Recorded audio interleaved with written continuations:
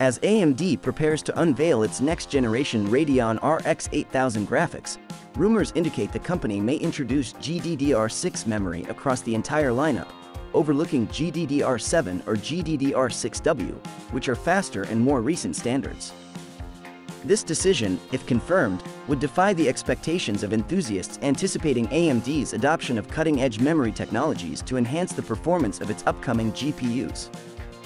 Stay tuned, as in today's video, we will explore what this could mean for the performance of AMD's next-general GPUs and whether it's a strategic choice that could benefit gamers and enthusiasts alike. So, without any delay, let's get into it.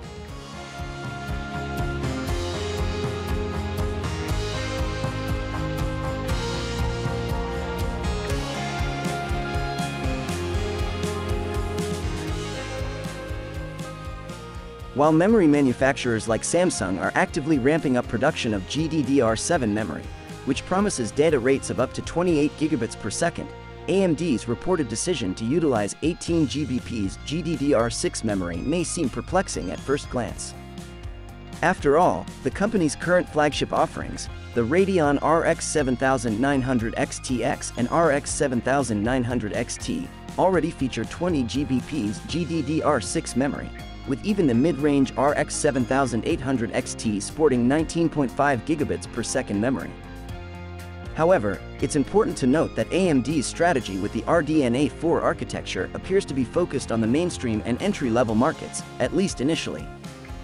By opting for the well-established and widely available GDDR6 memory, AMD may be aiming to keep costs down and maintain a competitive price point for its upcoming graphics cards.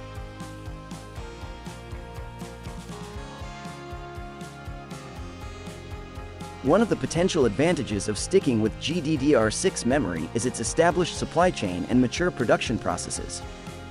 As a technology that has been in mass production for several years, GDDR6 memory is likely more readily available and potentially less expensive than the newer GDDR7 standard, at least in the early stages of its adoption. By avoiding the potential supply constraints and higher costs associated with cutting-edge memory technologies, AMD may be able to offer its RDNA 4-based graphics cards at more attractive price points, appealing to budget-conscious consumers and gamers seeking a balance between performance and affordability.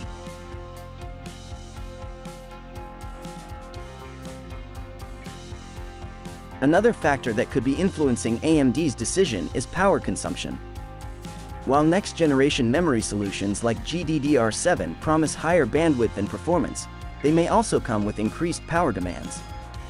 By sticking with the more power-efficient GDDR6 memory, AMD could potentially keep the overall power consumption of its RDNA 4 GPUs in check, which is particularly important for mid-range and entry-level graphics cards aimed at the mainstream market.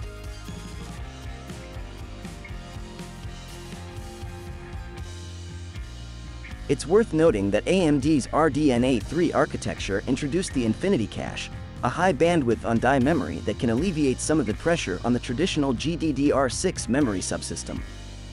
With RDNA 4, AMD may have further optimized the Infinity Cache design, allowing the GPUs to maintain acceptable performance levels even with slower GDDR6 memory.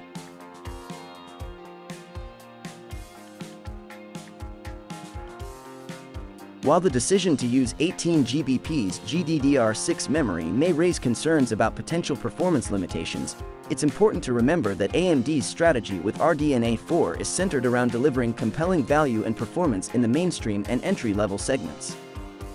By leveraging the cost and availability advantages of GDDR6 memory, AMD could potentially offer graphics cards that provide a compelling blend of performance and affordability, appealing to a broad range of consumers.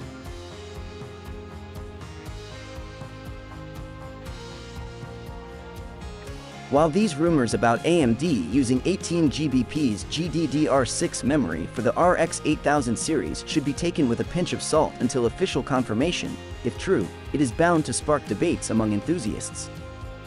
Ultimately, the success of RDNA 4 and the RX 8000 GPUs will hinge on AMD's ability to strike the right chord between performance, power efficiency, and pricing. Despite eyebrows being raised over the memory choice, AMD's history of offering compelling value propositions cannot be disregarded.